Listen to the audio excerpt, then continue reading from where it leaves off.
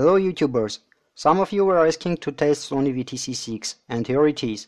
VTC6 or US18650VTC6 is a high-drain 18650 lithium-ion cell which supports continuous discharge at up to 15 amps without temperature control and at up to 40 amps with 80 centigrade temperature cut. I've tested it at 0.2 C, 5, 10, 15 and 20 amps. Now let's take a quick look at my testing conditions and move to the results of the test.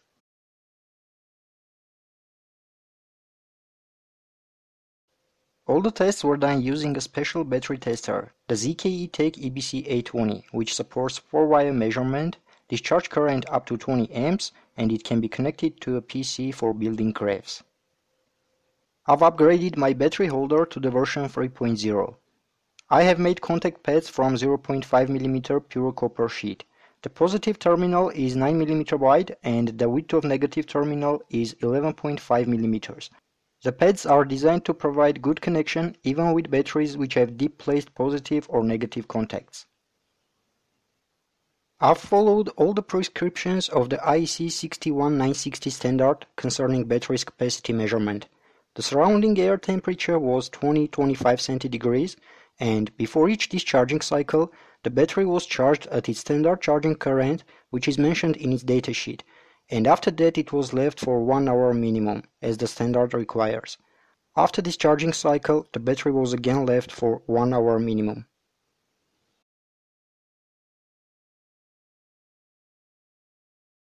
I buy my batteries from Queen Battery, which is my reliable supplier of genuine batteries. They offer individual approach to each customer and special discounts depending on the quantity you buy. You can find a link to their website and their sales manager's email in the description under this video.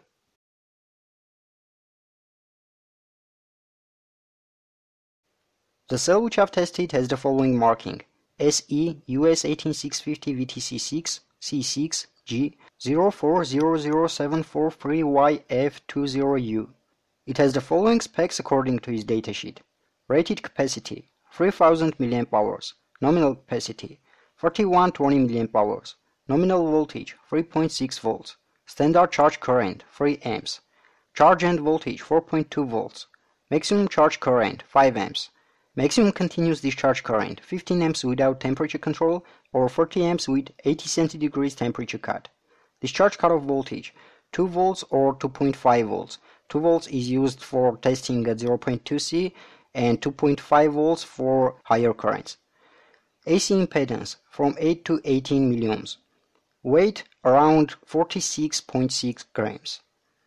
The real weight of my cell was 46.83 grams, and the measured DC internal resistance at 3 amps in fully charged condition was around 15 milliohms.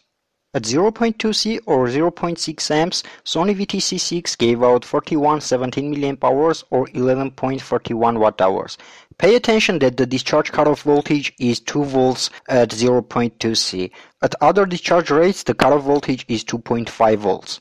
At 5 amps, the result was 2968 mAh or 10.48 Wh. At 10 amp discharge rate, 2946 mAh or 9945 mWh. At 15 amps, 2923 mAh or 9551 mWh. At 20 amps, 2861 mAh or 9155 mWh.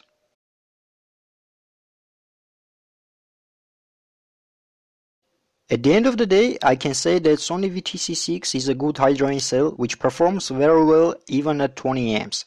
The only strange thing is that Sony uses 2 volt discharge cutoff voltage at 0.2 C. I think it's for showing higher capacity rating, but nobody buys such a high-drain cell for using it at under 1 amp current. That's all about VTC6. Check out my video about VTC4, hit the like button, subscribe to my channel and click on the bell to receive notifications about new videos. Bye bye!